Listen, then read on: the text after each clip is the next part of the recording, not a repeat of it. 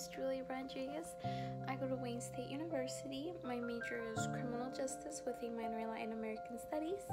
If I'd had to choose a favorite spot on campus, I'd say the gym. It's my favorite place to be at. I'm always there for the most part. When I have homework, that's when I have to unfortunately not go.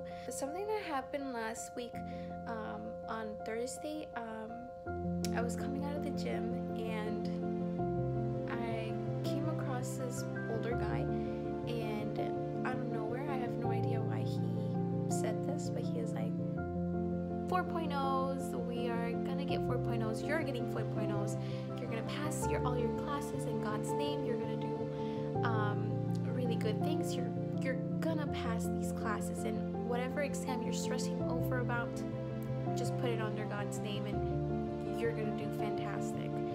And funny enough, I had a test on Friday the next day, and when I was coming out of the gym, I was thinking about that. I was like,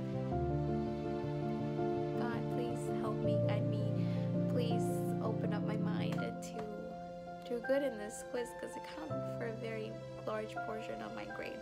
My overall grade just came out of nowhere and said, hey, you're gonna do fine, just put it under God's name and you're gonna do good.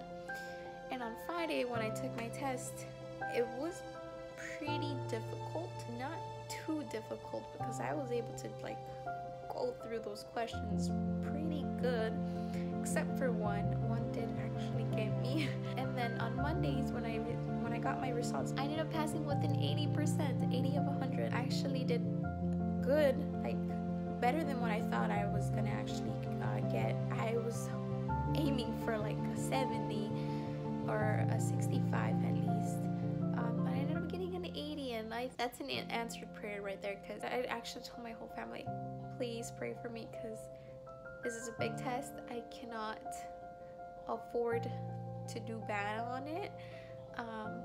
And I think it was just very beautiful when this random stranger, he was like telling me like, hey, you're gonna do fine, just put it under God's name. I think it's really hard to find people who just tell you put in God's name, because I've come a lot of people or that have said that they didn't believe in God. The way they said it so easily, like if it were to be nothing, I think it's a very, very huge challenge for me to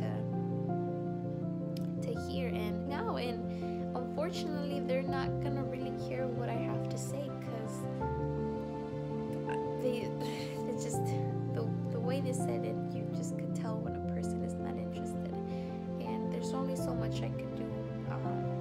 But till this day, I still pray for them, because I think, if it's not today, if it's not next week, eventually they'll find their way. But you know how it is, you just come across people like that, especially public universities like Wayne State. But there's only so much I can do for them. I can help, but that's between the individual and God. But I'll always keep praying them, because it did affect me. It did make me upset. I'm not gonna lie, it did make me kind of upset when I heard those words, like they were nothing, like so easily said and so cold. But yes, but I hope we all continue to spread God's word in whatever way we can, and just try our best every single day.